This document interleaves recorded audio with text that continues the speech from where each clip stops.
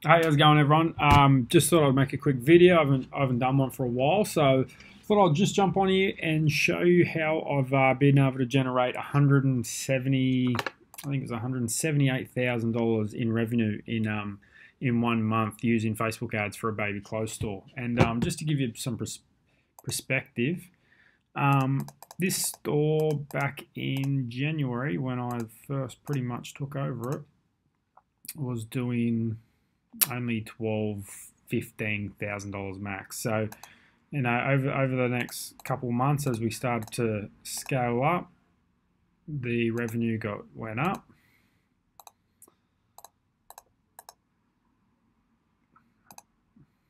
As you can see, 50s, 70s, and then August. August was just crazy. You can see what happened here. We just literally hit a winning product, pretty much. We were running product. It's a baby clothes store, obviously, so there's a ton of products on it. We were split testing different products. We finally find a winner, and it just seemed to go absolutely gangbusters. So what we did is just spend a shitload of money on it. So it's 178 grand revenue. What we spent that month was 26k in ad spend. So with a 5.76 return on ad spend for August. So some of these are off now, but obviously back in August when I was running these were all live.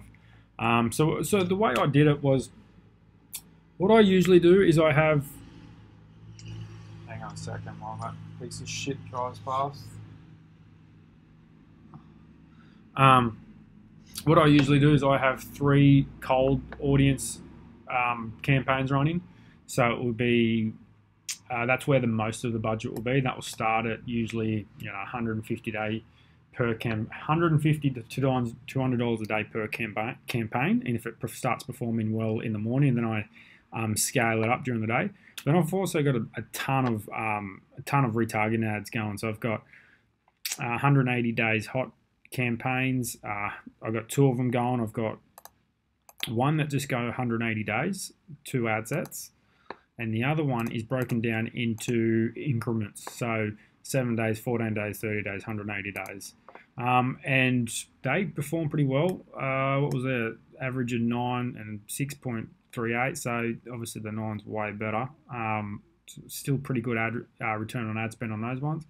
And same with warm traffic too. These are Facebook and Instagram people who didn't visit the website but interacted with the post some way, shape or form. So as you can see, I do the same with them. So 365 warm, and there's 2 ad sets are always active in there, and then I've got it broken down as well on the 7, 14, 30, 180, 365. So, and I've also got the catalog sales going too. So people who visit the website, they might look at something, they go away, they don't, they're not thinking about it.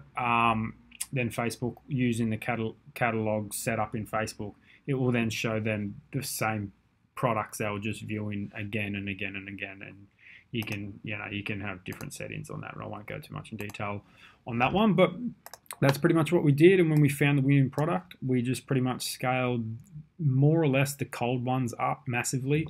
The retargeting ads didn't get scaled as much, but yeah, we just went hard on the cold audiences, and that's what resulted in a pretty good month for one of my clients. So this is how I make money while I work at home.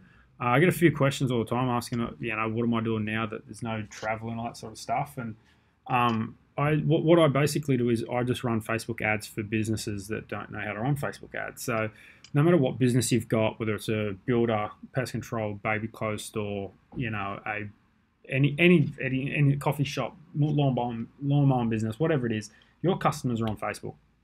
If you don't know how to run Facebook ads, you should probably hire someone that does. I can do it for you for sure, but I do not take at the moment. I just don't take startups.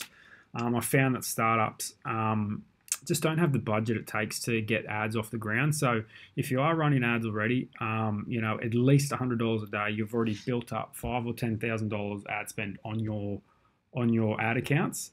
but you're not getting the results you want, come see me, send me a message. I'll look at all your stuff. I'll see if I can help you out.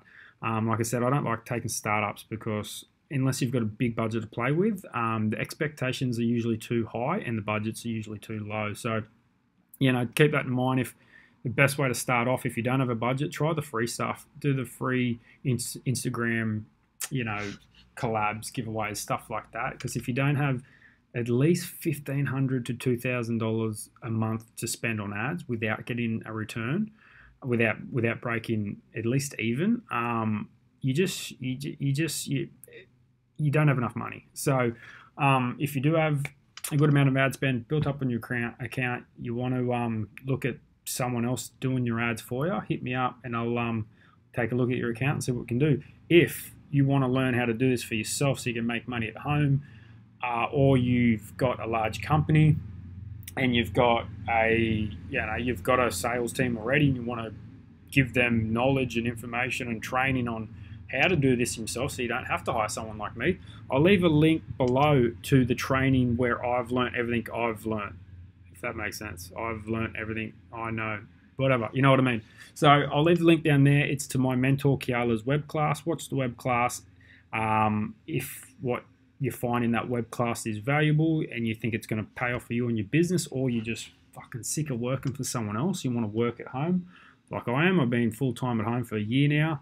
I started off just watching a webinar, bought the program, learnt the training. Now I run ads for businesses and make a decent income from working from my computer, usually anywhere in the world, but because of COVID, I'm stuck here in Brisbane at the moment, but all is good. Once the borders open up, I should be able to travel again. So yeah, that's today's video, guys. If you got any questions, let me know. Cheers.